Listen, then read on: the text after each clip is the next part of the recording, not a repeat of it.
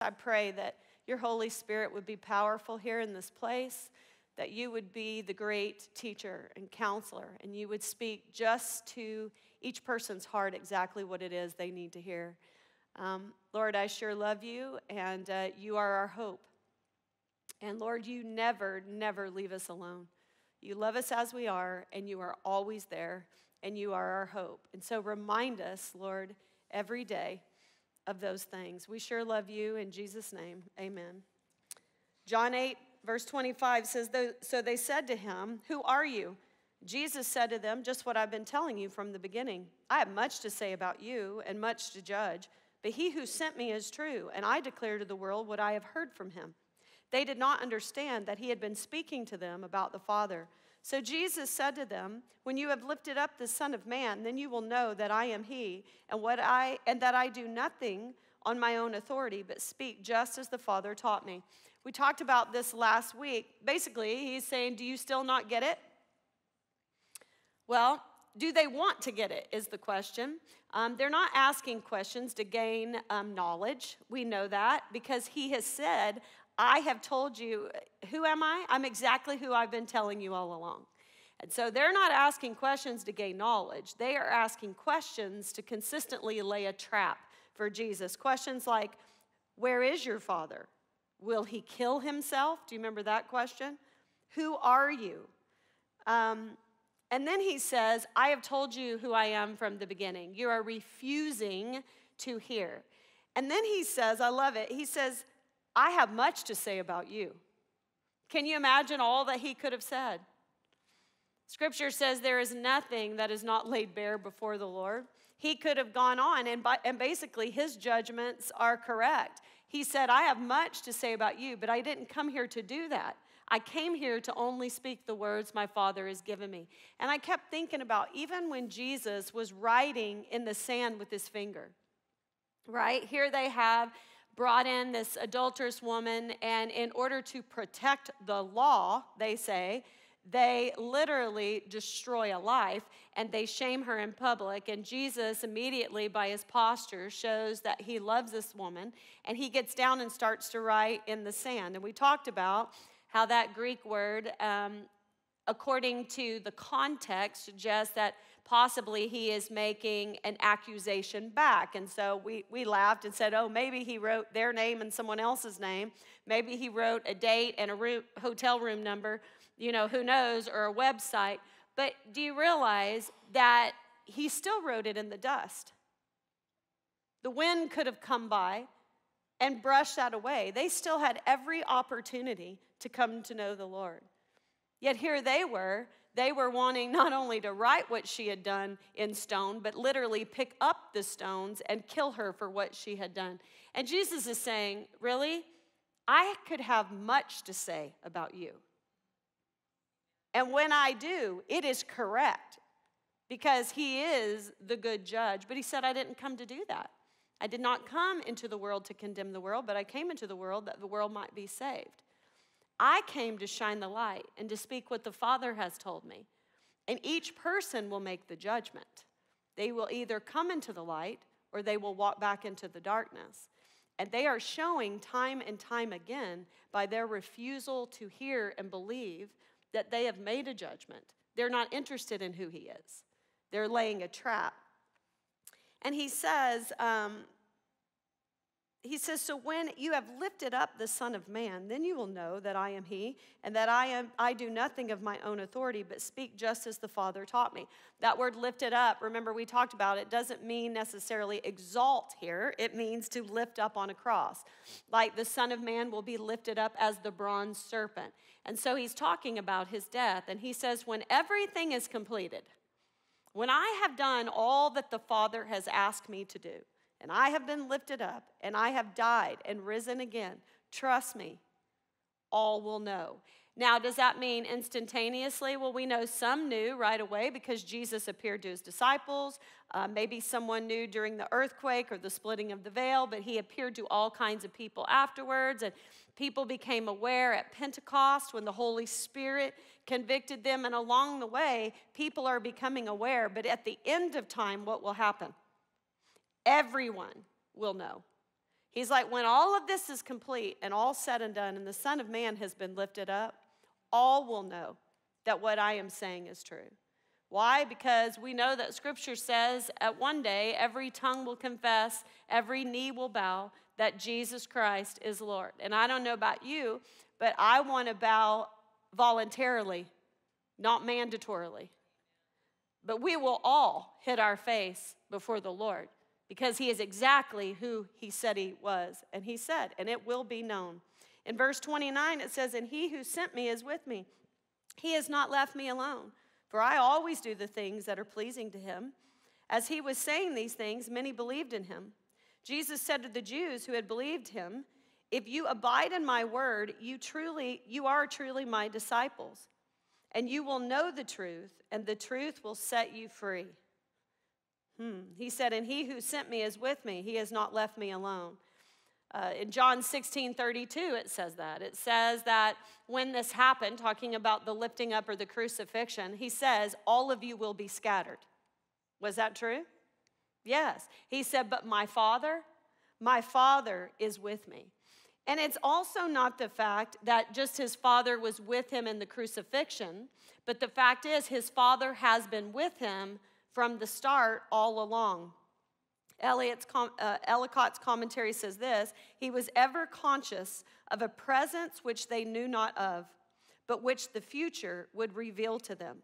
So he is saying the words, for I always do what my Father has asked, that gives the reason for the presence of God. There was no separation between the humanity of Jesus and the divinity of his Father. Why? They were always in communion because he submitted to the will of the Father. He was always obedient. In his human nature, perpetual communion is conditioned by perpetual obedience. And can I tell you, he is the only one that can claim that. Why? Well, remember, he is the second man, born of virgin. He is both humanity and God. He is both physical and spiritual. And he did what Adam could not do. He submitted the flesh to the will of the Father completely, fully unto the cross as a perfect sacrifice. There was never separation. There was perfect communion. And that's what he's saying. My Father has never left me. We have perfect communion because I have come and I have been obedient to all that he has said. And he is the only one that can claim that. And matter of fact, the Father backs him up. Do you remember when he gets baptized? And he says, this is my Son. In him, I am satisfied. He is the perfect substitute. But for us, Romans 3:23 says what? You know that one? For all have sinned and fallen short of the glory of God. We don't have that.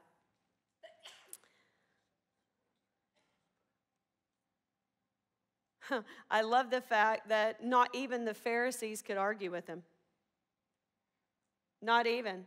Because he continually said to them, if you have found a flaw, if you have found something to accuse me of, let me have it. But the fact is, they never did. Nothing impeded or blocked his fellowship. It goes on to say that many believed. Now, in that, it says many believed, but then Jesus says some kind of harsh words after it says many believed in him. It says, Jesus said to the Jews who had believed him, you see the difference a little bit there? It says many believed in him, but then he turned and he said to the Jews who had believed him, he says this, if you abide in my word, you are truly my disciples. And so I think this goes hand in hand with the parable in Matthew 13, 3-9, the parable of the seed being sown and the different types of soil. If you're not familiar with that, go read the parable of the sower in Matthew chapter 13. But he is saying, some seed, the seed's the seed. The seed is the word of God. And some seed falls on perfect soil, and it grows root, and it has root, and it grows. Others, you remember, It was shallow, and right away they got swept up in emotion, and it seems that they sprout real fast, but then there really are no roots. And so when the sun shines, it scorches them. And it's this whole idea of that you kind of have three groups of people at this time. You have the ones who don't believe, and then you have the true disciple, and then you have a not true disciple. And how do you tell? It's in that word abide, to remain. What is the evidence of a true disciple? That they will remain. Matter of fact, I think John, I want to say in the New Testament, the word abide is used something like 34 times, and it is John that uses it 31 of those. And so a huge theme in John is about remaining, abiding. And he says, if you abide in my word. Do you notice that that is singular? It doesn't say if you abide in my words. If you abide in my word. What does that mean? It is the sum of all that he has taught. Now think about it. What are the things that he has said along the way? I listed out some for you. I am the bread of life. He says, I am the light of the world. If anyone thirsts, let him come to me and drink. If he believes in me, I will make his heart as rivers of living water. I am not of this world. The Father and I are one. I am the resurrection and the life. John says, these things I have written that you may know that Jesus is the Christ, the Son of God, and that by believing him, you would have life in his name. So when it says, abide in my word, it means the completion of everything he has taught about himself and about the kingdom. He is saying, if you abide in my message, and it's even more than that. It is not only that you're abiding in his message, but do you realize that he is the completion of his message? And that is why you'll see it go back and forth. So right here he says, my true disciple will abide in my word. But then you get to John 15 and it says what? I am the vine, you are the branches. If a man abides in who? In me. And so you have this idea that he's talking about his entire message, and he is the fulfillment of his message. And so he is basically saying, my true disciple will abide in me. And man, do I understand that. You've heard my story of, the anger I have dealt with at God. And one of the lines that is in my Mother's Day message is this: I ended up at a point where I had an agony I could not deny, I could not escape, and a faith I could not deny. Can I tell you how hard it is to be there? But the fact is, I could be mad at him, I can question him, I can do all this stuff, but like Peter, I look and say, well, where would I go? You have the words of life. Do I know everything? Am I okay with everything? Do I not want to know why about some things? All of that, that's fine.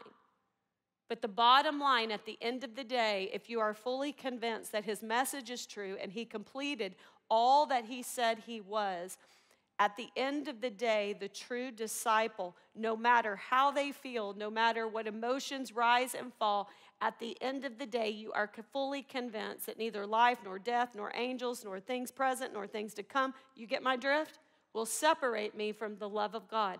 And at the end of the day, even in the middle of your pain, you will abide. I don't know, Lord. I don't know what you're doing. I don't understand a lot of things, but I'm going to hang on to you for dear life. And isn't that what Jacob basically did? His whole life, he ran after an image. That's what he did. He ran after an image of what he needed to be, what he wasn't for his father, obedience to his mother, this image, this con man, to get what he needed. He put on whatever image he needed to get what he wanted. And eventually God said, we need to handle this. And they wrestled.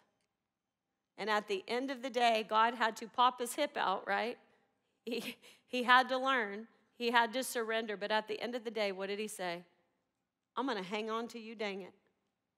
It says he hung on to him until God blessed him. In other words, I'm just hanging on for dear life because I believe you are it.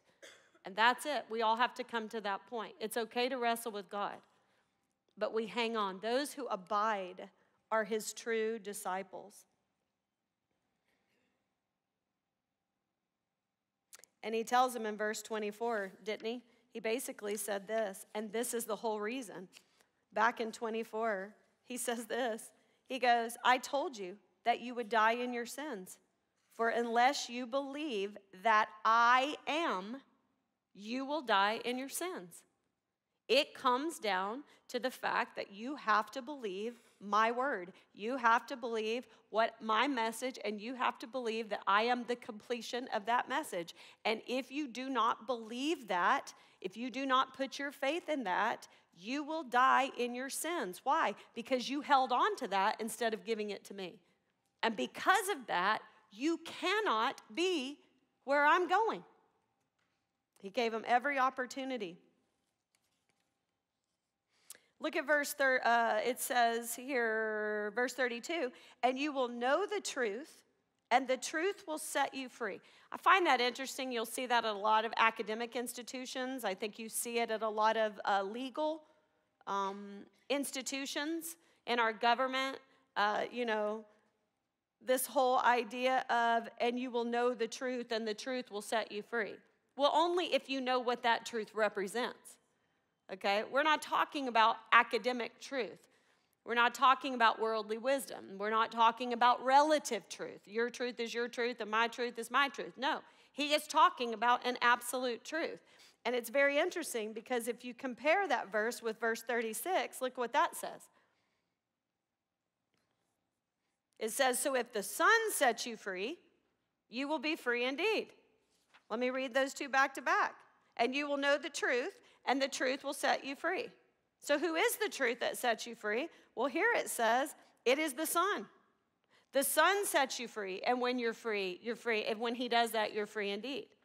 And so the truth, right, is an absolute truth because it's absolutely in a person, and he claimed to be that. I am the way, the truth, and the life. No man comes to the Father but by me. And this is the whole point, that Jesus did not come here to discern between good people and bad people. He came here to discern between the proud and the humble. Those who would receive his message and humbly realize that they need a Savior, and that they would believe that message and bow the knee and accept this gift by faith. To release our pride and in humility reach our hand out and say, have mercy on me, O God, a sinner. Or you would be proud and decide that you wanted to make the way, and all you would be left holding on to is you will die in your sins. And you cannot be where I am. It comes down to that at the end of the day. So they answer him, we are offspring of Abraham and have never been enslaved to anyone. How is it that you say you will become free? This cracks me up. They make me a nutbag, right? Because how do you feel when you read that? Like, are you kidding me right now? You've never been slaves to anybody? Have you forgotten Egypt? You were slaves for 400 years in Egypt, and you cried out to the Lord, and he rescued you through the leadership of Moses, and by his mighty right hand and 10 plagues, you were freed. And if you think that was enough, they had all kinds of trouble, come the Judges. They were constantly being oppressed. I could name all kinds of armies, but let's just move on to how about the fact of when Assyria came in after the divided kingdom, and the Assyrians came in and literally led the 10 tribes of Israel away with hooks in their mouths and scattered them as a nation, the 10 lost tribes of Israel. And then after that, let's not forget the Babylonian captivity, when they came in under Nebuchadnezzar, and they took the cream of the crop at the beginning and took them to Babylon, and eventually took captives to Babylon, where they stayed for 70 years. And then they were under the Persians, and then your world history, and then the Greeks, the whole issue with Antiochus Epiphanes, who was determined he would Hellenize them, and at one point he offered a pig on their altar and stuffed pork down their priest's throat, until Judas Maccabeus rose up and brought their freedom for a time. And then, currently, who are they under right now? The Romans. And so you want to look at them and go, okay, what? But they're saying, what do you mean we will be free? We are free. Oh, really? Look around, because politically you're under the Romans. And spiritually you're slaves to sin. So actually you're not. Verse 34, it says, Jesus answered them, truly, truly. What does that mean? This is serious, serious. Okay, listen. Truly, truly, I say to you, everyone who practices sin is a slave to sin. The slave does not remain in the house forever. The son remains forever. So if the Son sets you free, you will be free indeed. I know that you are the offspring of Abraham, yet you seek to kill me because my word finds no place in you. I speak of what I have seen with my father, and you do what you have heard from your father. They answered him, Abraham is our father. Jesus said to them, if you were Abraham's children, you would be doing the works Abraham did. But now you seek to kill me, a man who has told you the truth that I heard from God. This is not what Abraham did. He says, anyone who practices sin is a slave to sin. I don't know about you, but I didn't have to practice that real hard. Did you? I kind of had it down from the beginning. Why? Because we don't become sinners because we sin. We sin because we are by nature sinners. Okay, that is the A block of what we need to know about humanity. And if we don't believe that the same, then our theology will never match up. We are broken. We are dead in our sins. We are alive physically, and we are dead spiritually. He says all those who practice sin are slaves to sin, and he says basically you are a slave. Slaves don't remain in the house forever. A slave has a temporary place in the family. They are claiming, because they are the offspring of Abraham, that they are already in God's family. And Jesus is saying, no, actually, you're slaves to sin. You're only a temporary member. The Son is permanent, and it is the Son who must ultimately set you free. Does that make sense? Did they set themselves free from Egypt? God set them free through someone he sent on their behalf. And they're always talking about Moses, but they are slaves to sin. Someone needs to set them free. God heard our cry, and he did, but he sent his Son to set us free, who became the Passover lamb to die in our place. He's like, no, unless the Son sets you free, you are not free. You're a temporary. He says this, you may be his, look at verse 37, you may be his offspring. Do you see that term there? But not his, in verse 39, what does he say? But not his children. He's like, okay, no, you are physically from Abraham, yes, because you're Jewish, but you are not his children. He's saying, because I do what I see my Father doing. You do what you hear from your father. He's saying, no, sons will emulate their fathers. I do what I see my father doing. That tells you that he actually sees the Father, this close connection, this communion between the Son and the Father. I think it's interesting. He says, but you do what you have heard from yours. That kind of lets us know that there is an influence that they have from their father that they themselves may not be aware of. And we're going to figure out real quick who he is going to say their father is. It'll be appalling to them. But he's saying, no, you may be the offspring of Abraham. But if you were actually Abraham's children, that means spiritual. You would do what Abraham did. And Abraham did not do what you're doing. How do I know that? Well, one reason is you want to kill me, and Abraham in the scripture was called the friend of God. And matter of fact, Abraham did the opposite of what you're doing. He actually believed God. In Genesis 15:6, when Abraham is told of the promise, all right, he says, and Abraham believed God, and it was given to him as righteousness. He accepted God's word by faith, the word that he could comprehend, the word looking forward to the cross. He believed God, and it was given to him as righteousness. Not only that, in Genesis 18, do you remember? He received God's emissaries. Do you remember that? that the Lord and two angels show up to him to tell him what will be happening in Sodom and Gomorrah. Do you remember this? He received them. He believed them. He spoke to them. He is saying, no, you may be the offspring of Abraham, but you are not his children. Because if Abraham was your father, you would be doing what your father did. What did he do? He believed my words, and he accepted the emissaries of God. I am the word. I have come on your behalf, and you won't believe me. You seek to kill me. In verse 41, it says, you are doing the works your father did. They said to him, we are not born of sexual immorality. We have one Father, even God. Ooh, they're getting rude, right? That's what happens when you've made up your mind and you can't prove it. And then you switch to get personal, right? And so they're like, well, we weren't born of fornication. What are they insinuating? That Jesus was, that Mary had sex with someone and it wasn't Joseph and that whole idea, not realizing, right? The virgin birth was predicted in the prophets, and he is born a virgin. He is fully human, and he is fully God. But the funny thing is, they're like, no, we have one Father, and it's God. Can you imagine being Jesus at this moment? Okay, all right. So he's your father? No, he's my Father. How do we know that? Who emulates him? Yeah. And so Jesus said, if God were your father, you would love me.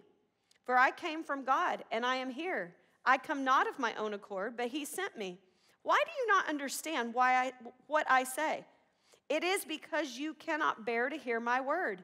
You are of your father, the devil, and your will is to do your father's desires. He was a murderer from the beginning and does not stand in the truth, because there is no truth in him. When he lies, he speaks out of his own character, for he is a liar and the father of lies. But because I tell you the truth, you do not believe me. Which one of you convicts me of sin? If I tell you the truth, why do you not believe me? Whoever is of God hears the words of God. The reason why you do not hear them is that you are not of God. I don't know how clearer he could possibly say what he is saying. He's like, they tell him, we have one Father, even God. And he's like, nope, not true. If he was your father, you would love me because I came from him. And everything I have said and everything I have done has proven it. And you will not believe. You cannot bear to hear the truth. Why? Because your father is the devil. And from the beginning, he was a deceiver and he was a murderer. Why? Because that is his character. The first deception was in his own heart that he could be like God. And he then spread that deception to mankind. And because of that and because of sin, he was a murderer. I don't think it's just talking about the first murder of Abel. No, it's talking about the murder of mankind through his deception, through sin. And he says, why do you not recognize the truth? Look how many times he has said this in this chapter. In chapter 8:37, he says this, my words find no place in you. In verse 43, it says, you cannot bear to hear. In verse 46, it says, they do not believe. And in 47, it says, they do not hear.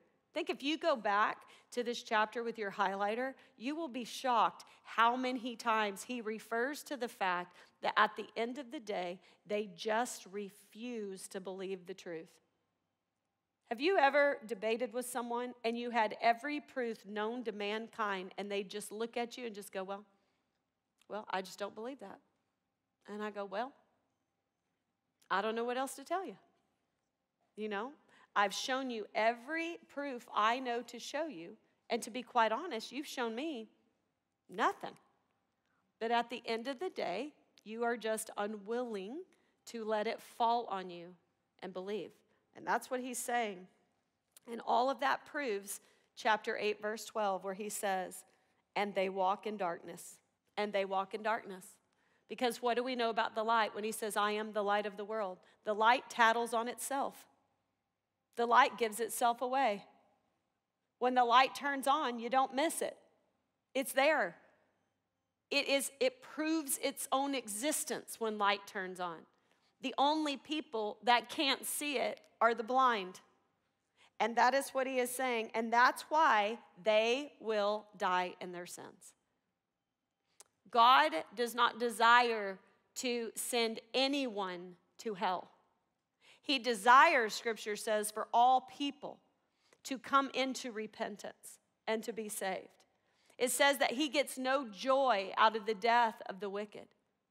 But the fact is, if you refuse that when the light came, the fact is, because you will not bow the knee and you will not believe, you will remain in your sins. And because you remain in your sins, or as chapter 3, verse 19 says, you turn and you go back to the darkness because you love the things of the world, then you are not able to be where I am. It is as simple as that. In verse 46, it says, I have shown you every proof for who I am. Basically, he's like, go ahead, show me. Where have I missed the mark? Name anything you have found in me that does not reflect the Father. Name it. Do you not think for 1 minute these Pharisees, if they could have come up with one stinking thing, they would have? They are trying all they can to trap him, and they never can. They try to trap him in his words because they can't trap in him attitude or deed or anything that he has shown them. It is evident that he is from the Father, and he's saying, listen, you show me then. You show me where I have missed the mark, and they cannot. I love when in verse 38 where it says, I speak of what I have seen with my Father, and you do what you have heard from your father. And the fact is, he is going to tell them, he is saying, whoever is of God hears the words of God in verse 47. The reason why you do not hear them is that you are not of God. It just reminds me so much of John 10:27. My sheep know my voice. Right? They know my voice. And the reason you do not recognize my voice, I'm not your shepherd. Verse 48 says, and the Jews answered him, are we not right in saying that you are a Samaritan and have a demon? Oh man, they're really getting crazy now. And Jesus answered, I do not have a demon, but I honor my Father and you dishonor me. Isn't it amazing how calm he stays? I got mad over the YMCA today. Can you imagine if she had sent me, you're a Samaritan, you have a demon? What in the world? Goodness gracious. He's so, to be like Jesus. I do not have a demon, but I honor my Father and you dishonor me. He has an audience of one, doesn't he? Just clearly, that's it. Just absolute confident. He and his Father, one. Yet I do not seek my own glory. There is one who seeks it, and he is the judge.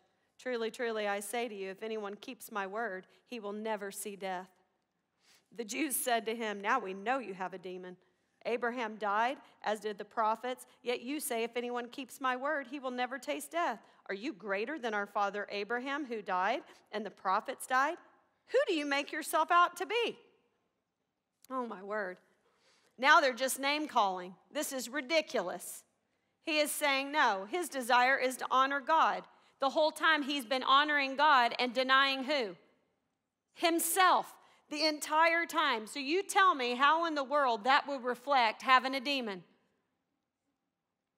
Any other demonic situation in the scripture sure didn't look like that. And if you're under the influence of a demon, what would even they agree about? You would see pride and self-seeking. Because that is the character of Satan. That is the character of the demonic. It is definitely not self-denial and honoring God. So they're just pulling it out. They're just name-calling is what they're doing. He says, and I love the fact that he didn't even reply about the whole Samaritan thing. He's like, that didn't even deserve a reply. They're just throwing out racial slurs, trying to make him into something. He's like, that's so stupid, I'm not even going to answer it. But he says, I don't have a demon. I honor my Father. The fact is, you don't honor me, and therefore you don't honor the Father. He has said this. Can I show you how many times? I mean, he has said this so clearly. Look at chapter 5, verse 22 that we've already studied. That's why he said to them, I'm saying exactly what I've said from the beginning. He never moves off his message, never. 5:22 says this, the Father judges no one, but has given all judgment to the Son, that all may honor the Son just as they honor the Father.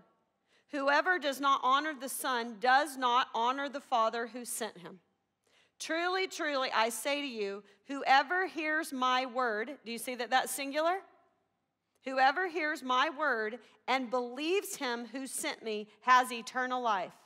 Tell me how that is any different than this section right here. Jesus answered in 54, if I glorify myself, my glory is nothing. It is my Father who glorifies me, of whom you say he is our God. But you have not known him. I know him. If I were to say that I do not know him, I would be a liar like you. But I do know him and keep his word. He is saying over and over, I am going to be glorified by the Father. The Father has honored me. He has given me the judgment. He is constantly going on and on with them, saying the same message that, and this is the one you say is your father. Then look at 56. It says, your father Abraham rejoiced that he would see my day. He saw it and was glad. This sends him over the edge. Okay? So let's think about this. How did Abraham see the Lord's day? Look at Hebrews chapter 11 real quick.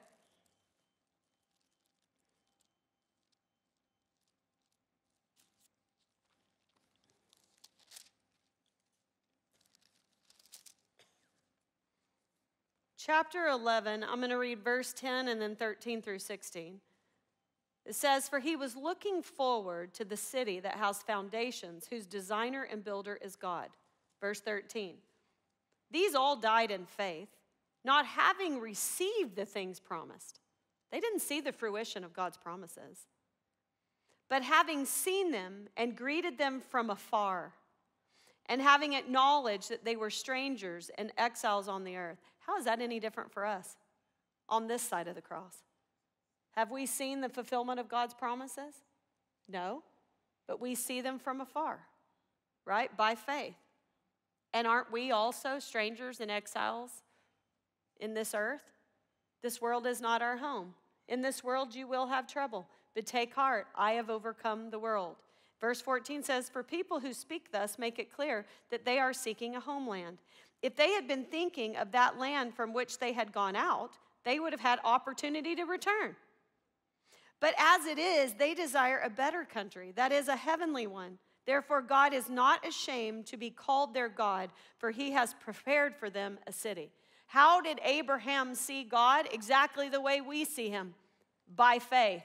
He saw it on this side of the cross. We see it looking back. He had a faith. And let me give you some examples. You see, he saw by faith, he saw spiritually. He saw the birth of the Messiah. How? By faith, through the birth of his son, the promised son, Isaac, the one who was promised, but they were dead. Their bodies were dead. They were past the years of having children. So what happened? The Bible shows us that the Spirit of God was breathed into them. We know that. I've taught you before. The Spirit of God, Ruha, the H, the breath, was breathed literally into their names. Sarai was made Sarah. And Abram was made Abraham. And when the Spirit of God breathed into them, they became alive and were able to give birth to this miraculous promised son. By faith, in his spiritual sense, he saw the birth of Messiah through his son Isaac. What about the crucifixion? Did he see that? Didn't he see that by faith spiritually when he took his son Isaac to the region of Moriah And they walked up side by side, father and son, Isaac carrying the very wood he would die on, Abraham carrying the knife and the fire, because the son would give his life for our sins, and it is the father who would pour on the wrath. He saw it. He saw it in a spiritual sense faithfully. And what about the fact that Jesus is our high priest, the idea of this spiritual priesthood? Do you know that Abraham met the priest called Melchizedek that did not come from the Jewish line of Aaron, but it says that he was the priest of the Most High God. And he came back from a war, and Melchizedek met him, and there he had what we would call the Lord's Supper, and he gave him a tenth of everything. He saw it by faith with spiritual eyes. And what about even the bride? Do you remember that? The bride, the church, do you think he saw that by faith? Do you remember when he sent Eliezer, his right-hand man, to go find a bride for Isaac? And Eliezer, the one that knew the father and knew the son best, goes, and he goes to a foreign land because Isaac was not allowed to leave the promised land. And he goes and he finds the bride, Rebekah, and basically sight unseen, he tells about the bridegroom, and he says, "Will you marry him?" And what does she say? Yes, shockingly. And then he brings her on this journey to come back and to bring her to the bridegroom. Eliezer, the right-hand man, the Father's helper, the Holy Spirit, bringing back the bride of Christ. And remember me teaching you that back in Genesis and saying, well, what would you talk about if he was there? And you had just married someone or agreed to marry someone you'd never seen. Wouldn't you want to know about him? Well, what does he look like? Well, how tall is he? Is he kind? Is he a hard worker? I mean, wouldn't you ask? Wouldn't you want to know? And the fact is that by the time she got back, she saw Isaac coming at a distance, and it said she got down off her camel and she put on her veil because she said, "Who is that?" And he said, "That is my master." And automatically it was like love at first sight, and he whisked her in to his mother's tent who had passed away, and they consummated that marriage. I don't know about you, but I'm on a journey. This is not my home. I am the bride of Christ. The Holy Spirit has been given to me so that I can know all about him. And I don't know about you, but when I see him, I want to be in love. Wouldn't it be ridiculous to go on this entire journey to accept that kind of love offer and know nothing about him? Those who abide in my word are truly my disciples. And they say to him, here's the end of it. So the Jews said to him, "You're not yet 50 years old. And have you seen Abraham?"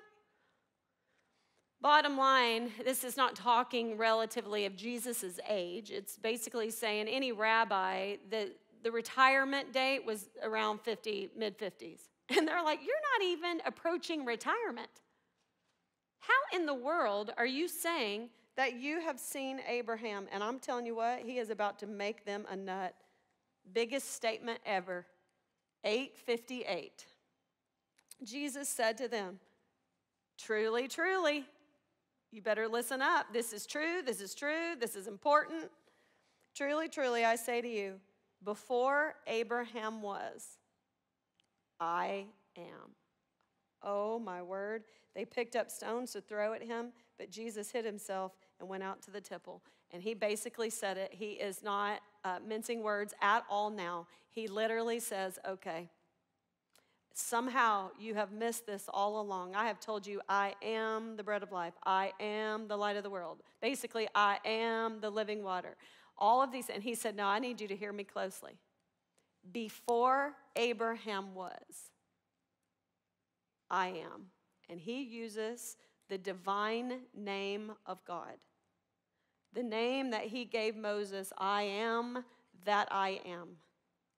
And people can say they think he was claiming this or that or the other. I know exactly what he was claiming, because the only thing you could claim that would send them this nuts to where they are immediately picking up stones and trying to kill him, he is looking them in the face and he is saying, that I am, that Yahweh, that name that you've been worshiping all along, I am. And so I'm telling you, I don't know how anyone could not believe that Jesus claimed to be God and that he claimed to come and die on our behalf, that there can be any other way to salvation, I could send someone to one book of the Bible and read only 8 chapters that we have gone through. How clear has he been? He is clear. There is no middle ground.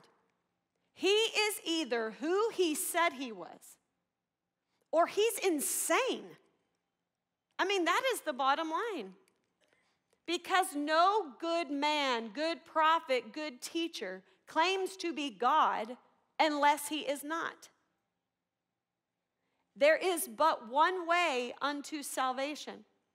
And he said it to Nicodemus. If you want to see the kingdom of heaven, you must be born again. My disciples, my true disciples, will abide in me. It is all that he has done, nothing that we have done. And we can be assured when he says, all that the Father has given me, I won't lose a one. That is the hope of our salvation. That is the hope. And so we've only done 8 chapters. Now you get a summer break. But here's the thing. I've given you a lot of notes over these months. Can't you think of a better way to spend the summer than to literally go back and read through your notes? Don't get out of the habit of having your face in the book, right? And don't get in the habit of only being able to digest what I've chewed up. You chew. You chew it, okay? Don't you want to chew your own food? I do. All right? Don't only live on what somebody else has chewed, digested, and given to you. You chew it. We have looked at a lot of stuff in the book of John, 1 through 8. You have plenty. Because here's the thing. I am fully convinced. I've spent time in it. I'm fully convinced. Are you? Because I'm going to tell you, in this world you will have trouble. And at the end of the day, when all of the things in this world you feel are being taken from you, at the end of the day, you have to decide what there is to hold on to. This is not our home. It's not. It's not about comfort. It's not about this life. It is about the next. And we are here for a purpose. And that is to be the light of the world. And we need to be that. Also, I want you to know, did I bring books in? If you want some Lose Controls, The Way to Find Your Soul, they're up here with Cindy. If you would like to purchase some of those, summer is a great time to have small groups. You can have them. There are videos to that. You know it. And all you do is facilitate if you have not been through that. If you have even 2 to 3 women on your mind, come and get these books and see about staying in the Word. That will help them understand that there are Bible studies available to them. Do you know how many people I run into? They have no idea this is going on. And we need to spread that word, and we need to spread the word to some younger women who are in the throes of raising those kids and see if we can't get them in there. And this is a great way to do it. All right? Before I pray, do you have any questions for me? How much of you love the book of John? Awesome. Awesome. All right, let's pray. Lord, thank you so much for today. Thank you for your word. Lord, that I would be like you, that I would live for an audience of one. God, help me to absolutely shine the light and to love people. Help me to know your word and abide in it. Know the message, believe the message, and spread that with an attitude of love. Lord, I pray that you would be with these women, that you would draw them close, that your Holy Spirit would transform us from the outside and people would, inside out, and people would see that and want to be a part. God, be with us as we leave and bring us back next year. You know what? I think I'm going to sing over you. The Lord bless you